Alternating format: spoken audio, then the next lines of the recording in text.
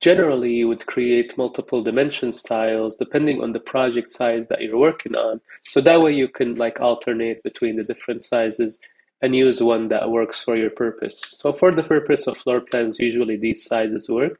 But anyway, to save you time, I actually created a few dimension styles that you can basically just copy and paste within your project or drawing. And that will load like all the different styles with all the different sizes, like with the recommended size. And I'll show you it. So basically it's this file right here. So what I will do to like copy these dimension styles from this file to our drawing is I will select all of them. And then from here, I will do Command C. And then I'll go back to our project and then I'll place it here. I'll do Command V right here, and that will place it on my drawing. And now you will see when we go to the Dimension Style Manager, I'll click on it again from this icon, and then here you will see that all the styles got loaded. And just so you know, just to show you how you can use this, you basically can reference like the style name from the left, and like on the right, I wrote like the scale that is recommended to use. So for our purpose, I'm gonna start using it immediately. So I will get rid of the dimensions we created, and now I'll switch the current dimension style. I will use the one called 48. This is the size that's recommended for like a quarter-inch scale of a floor plan, and usually it's good for a floor plan. So here, what I will do is I'll use it. Click here, and then here. So this one, maybe I'll go with the next style. So maybe let's do, instead of the quarter, so let's do the one that is 3/16 of an inch, 64. This one will give us a bigger size of a dimension size, or like the text of it essentially. So we will go back here and we will switch and make this one the current instead. And then I'll close, and then we'll go back to the dimension command and I'll click on this corner and then this corner and place a dimension. And I just like this text size. I think it's good for the rest of the tutorial for now. One more thing I want to mention about the dimension command is that AutoCAD actually has multiple dimension commands available for your use. The one I'm using, again, is called Dimension Linear. You can access additional commands by clicking and holding on this icon, and you will see a list of these commands, and you can like alternate between them. We might use the one called Dimension Align down the line. For the most part, I use the one called Linear. The one that's angular, this one allows you to measure the angle basically, and then this one for the arc. These two are related to the circle. I haven't used the last two, the ones called jogged and ordinate. I'm not familiar with them. Never dealt with them before, so I'm not sure if you're gonna need to use them, but anyway, I recommend using linear, align, and the rest if you ever need them.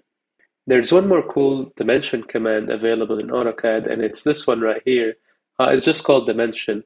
So I'm gonna click on it, and this one, the way it works, it's interesting where it will measure the object without you like specifying the points. So for example, if I put the cursor above like this line here, you will see it will try to create like a dimension of the entire object. And it recognizes like the beginning and the end of it. And then based on where you put the mouse, it will choose like the direction, whether if I move it to the right, it will place it on the right side. And then if I move to the left, if I click now, it will place it on the left. So you just need to then like specify how far from the object is. So I don't use this one in my workflow, but you're welcome to use it as well. I know it's pretty fast, but I haven't like kind of used it. So I think we'll just use it now just to place the rest of the dimensions. Maybe I'll start using it going forward for future tutorials. So we'll place this here. I like to align the dimensions. And then we'll do this one as well. Then I want to see this line right here. Okay, so this line to here. And then I think we got all of them for the most part. I'm just gonna do, so here's a scenario where this is not very handy, is that I want to measure from this corner to this corner, so this one is not gonna maybe allow me to do that, but let's try. I think I can click here, okay, so it's coming out a lot, like it's coming out angular, but I do want it to the right side, so okay, I think it's not a terrible command, so maybe we'll keep using it. But anyway, I'm gonna click escape now, and I'm gonna select this dimension. As you can see, the control points for the dimensions are different than the rest, so this one will allow me to stretch it here. And I want to stretch this one. This one, I'm actually going to move it, so that way it's here. and then these two can stay here. This is all good. I think one thing I want to show you is that you can stretch the dimension even though you're referencing like from that point. You can just stretch down, so that way it's a little away.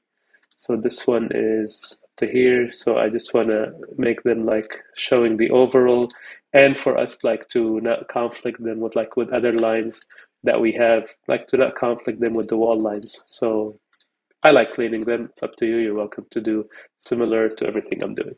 Okay, and I think we have all the dimensions, and then just one more here to fix, and we are good to go to the next one.